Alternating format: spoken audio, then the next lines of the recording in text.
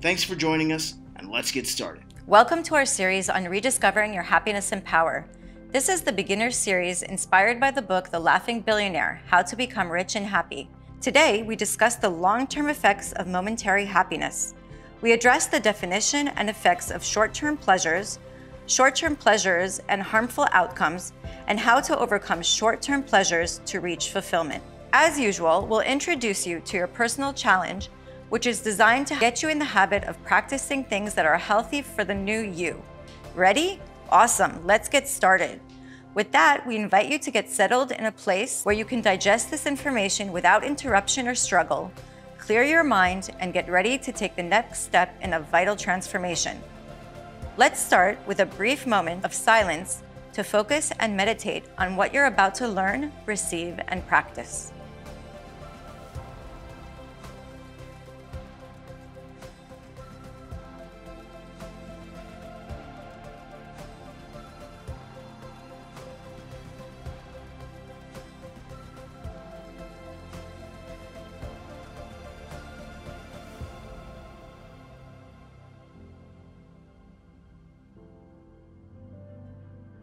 I would like to start with the introduction to understand the concept of momentarily happiness. What is it all about? I mean, we're living in a time, if you think about it, we're living in a time that everything is going so fast. Speed. We are in a microwave generation or in a Tinder generation. You know, whatever used to be like going to speed dating, turning into sex without, by the way, what is your name? You know, so things are changing and it's not as it used to be before. So people, all of us are becoming accustomed into the concept of speed. Everything is fast. You know, I gotta make my coffee, I get 20 seconds. Get 20 seconds of coffee, 30 seconds for a bagel, and I don't know what else. And I get my Uber ready to go. You know, everything is fast. So the long-term fulfillment is almost kind of gone. People are looking, how can I get fulfilled and how can I be happy right now? No more waiting. I want it and I want it now. And of course, that's taking us to our first concept, our first subject of understanding how is that affecting us? How is that affecting us that we get whatever we want, as we want, whenever we want? Is that affecting us? Actually, it feels great. You're sitting at home, you go on your computer, you order food, you're doing everything you want. Everything is just seem perfect, but there is one thing that it's not going right. One thing is missing. Do you know what it is? You, me, us. Whatever that we receive, whatever that we achieve or seem like we achieve that, is not building me. It just brings me more stuff into my life that I want at that moment. And then 5 minutes later, I want something else. So anything which is just momentarily, just fulfill me for the time being, is taking away a way bigger prize from your life, which is you. And if is you important to you, it's time for change. It's time that I'm start looking internally and say to myself, I'm no longer gonna look for just little things to go ahead and fulfill my life immediately, urgently. I gotta have it now. If there is something urgent, is you. And you to be happy, you to rediscover your happiness, you to rediscover your power, you to rediscover the concept of true fulfillment that come with time. You cannot just search for things that come immediately, because immediately destroy one thing: the self-development of the individual. When we're talking about momentarily happiness, it's mean in no time, in no price, in no money, in no effort, I get what I want. Whatever that you can get, that you can have it, that you want it and you have it, and you didn't make any effort, it's going under that title of momentary happiness. It can be sex, it can be food, it can be cheating in business and then get the money you want. If your goal is only result-oriented person, you know, everybody will become result-oriented person. I'm getting to the bottom line. I'm getting to the bottom line. We meet so many people with the bottom line, but nobody is asked what's happening above that line. Yeah, the bottom line look big. You know, I have money, I'm famous, I have all the friends. Don't you see my Facebook page? I have 4,000 friends. I don't know them, but I have them there. So it's all look under that line, perfect. But what about me? Is me above the line being built well?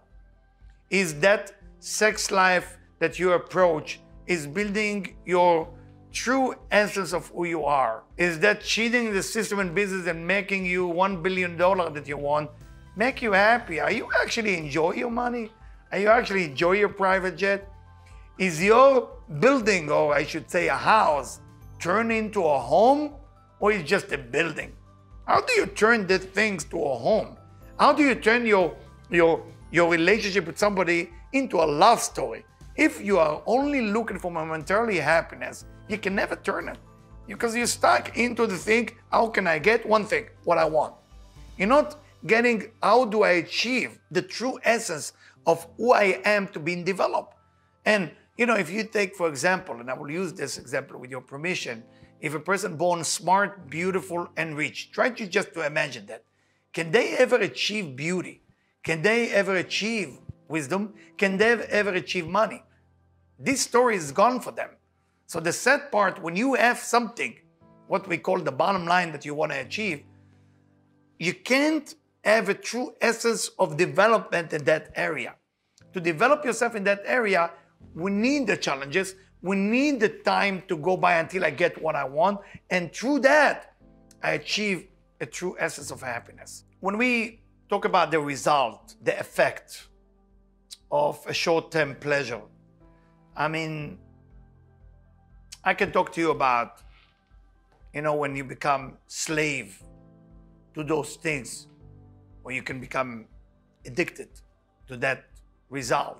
When you are basically addicted to a certain result that you want in life, you no longer focus on you. You focus on the result. And when you focus on the result, there is one thing that you lose. And that's one thing is a major one. It's called happiness. You can have sitting on that private jet by yourself after you achieve the $2 billion that you want. You are there with a fake friend who respects your plan and you're going to call them true friend, because what else are you going to do? You never achieved that. You never achieved true friend. Or if you're beautiful, they're after your beauty. Or if you're wise, they're after your wisdom. I'm not here to make you judge your surrounding, but I'm here to ask you a question.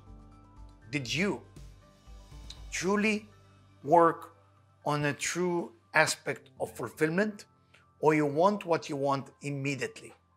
Yes, sometimes we're lucky and we get it right away. I'm not saying it's wrong. I'm just saying that if all what you're looking for is immediate fulfillment, then instead of looking for a relationship, you're looking just for sex, random sex. After all, I enjoy sex, right? After that 10 minutes of sex, what left? Nothing. Then you go to the next thing. Maybe you can find something better. If it's cheating somebody for money, you achieve now, you have $1 million in your pocket. Wonderful. Now, who can you cheat again? But you didn't truly achieve the essence of you making money. And for that reason, in that area, you're going to be insecure. In that area, you'll have panic attack. In that area, you're going to have anxiety. In that area, you will be sad. In that area, you will be empty. In that area, you will be lonely. You will know that you're fooling the universe. Nobody else knows, but you know. That's the only problem. You know that, and then you have to convince everybody that you're not, while you knowing that you are. Can you imagine that? Living in a fake universe, when you have a chance to go into real reality, chasing that place that I'm here to achieve a goal. And regardless if it's hard, regardless if it's easy, I'm here to achieve a goal. And while I'm achieving the goal, I'm self-developing myself. Because the goal is self-developing myself. That's a real reason for me to work on myself. What do we do? How do we overcome it? Well, I mean, first, before you start thinking how to do it, we first have to stop. The stop is the stop what? Of course, you're asking. You got to stop the idea of you getting fulfilling right away from things which you know and I know that you're kind of using all the tools that you have to manipulate the universe to give you what you want, as you want it, when you want it. So that has to stop. Has to stop. You know, the punishment of a manipulator is that they ending up with the wrong things in their life. Wrong wife, wrong husband, wrong business deal. Manipulation, because you manipulate everybody to do what you want. You get them to do what you want, but then it's not yours, so you're stuck with that.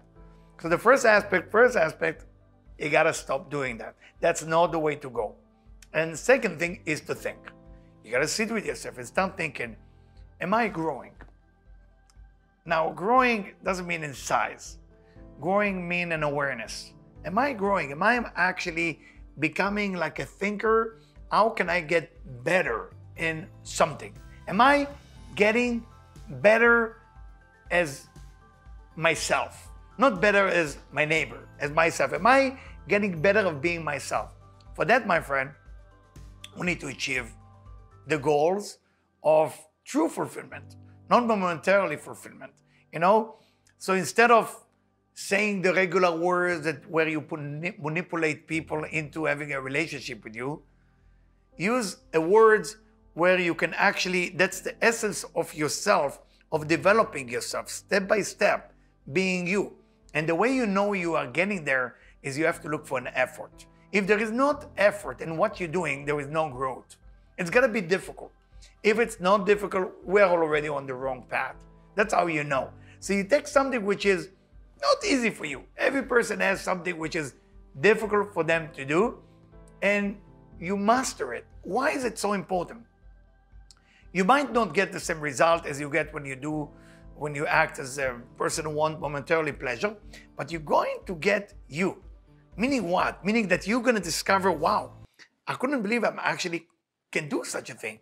I couldn't believe that I actually can listen to a person for 27 minutes. Usually I give a person 2 minutes.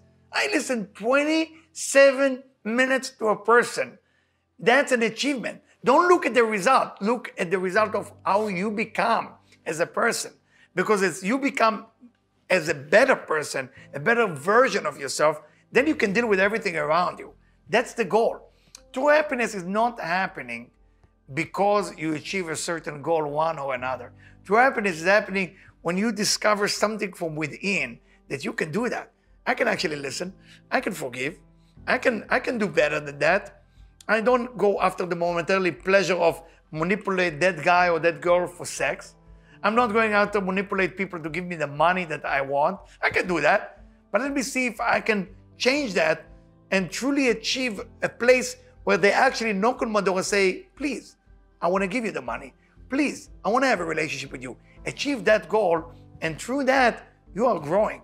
You are going to the next level. And for that reason, you have a smile on your face. For that reason, you're not stressed. For that reason, you don't have anxiety attack. For that reason, you don't have that panic all the time, what's going to happen tomorrow.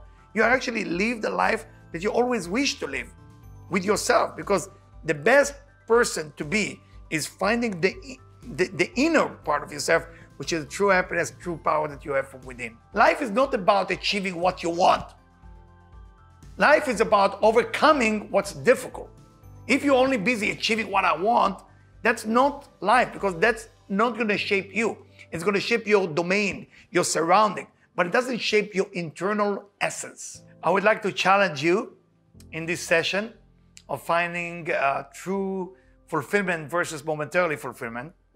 And it will be 2 steps to do that. First step, as we all know, gratitude is one of the wonderful things that we should do in our life. Not from a point of guilt, like we have to do it. We're doing it as you have gratitude, more nourishment is coming your way. So make sure that you make a list of 10 things that you have gratitude toward. 10 things that you are truly appreciate that you have it in your life. Now, the second challenge that I would like to challenge you, which is difficult, is to say no to only one, not a lot, to one thing which you consider as momentarily pleasure, momentarily fulfillment. And I see you in next session. This has been another episode of Vital Transformation's guided sessions. For more information, visit us at vitaltransformation.org, where you'll find access to all of our guided sessions, content library, weekly updates, and upcoming events.